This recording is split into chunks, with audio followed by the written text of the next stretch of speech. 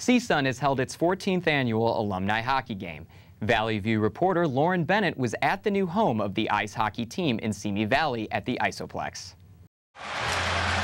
Former and present CSUN ice hockey club players were mixed to form two teams. We tried to make the teams even based on the number of players and then how successful some of the alumni were in their careers, and obviously took into account the age of some of the alumni. We had guys that graduated in the 70s and 80s playing, so that had to be a factor.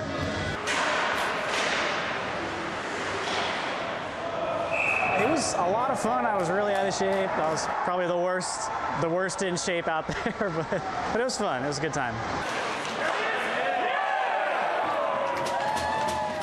The final score was 8-7, but that didn't matter. It was good practice for the current players and the alumni.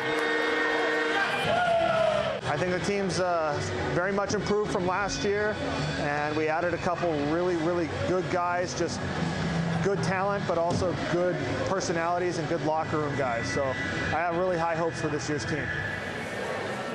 Even though these players have graduated, their school spirit remains. Go CSUN. Oh, go Matadors. No matter what year these CSUN athletes graduate, they will always have a brotherhood here at the Isoplex. In Simi Valley, Lauren Bennett, Valley View News.